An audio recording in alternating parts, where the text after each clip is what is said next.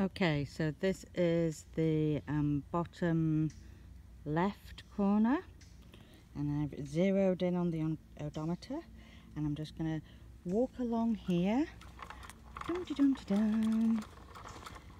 I'm basically videoing all this so that I don't have to bring a pen and paper while I am doing all this. I can just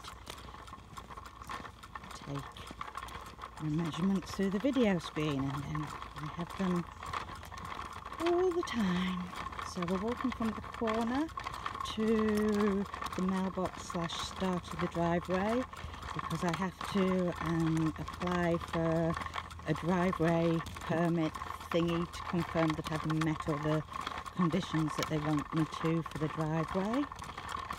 So I'm going to here. This is where the driveway starts, 150 feet. I walk a few more feet.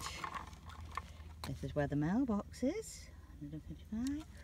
We're going to walk to when I'm parallel with my gate post, which is here, 186. And then let's walk to the next gate post. I'm parallel with that now. That's 205. Let's go to the end of my drive. This is the last bit of line walk. 222. Okay, next measurement has to be the other corner of my property, which is where is it there?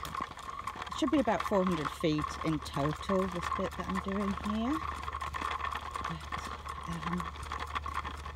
this is all very useful.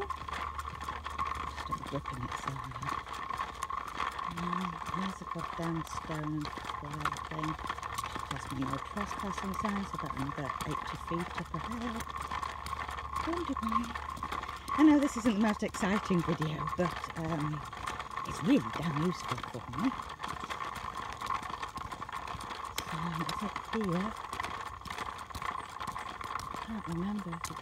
Yes, it's here. Is that about 400 feet? 401 feet. Perfect.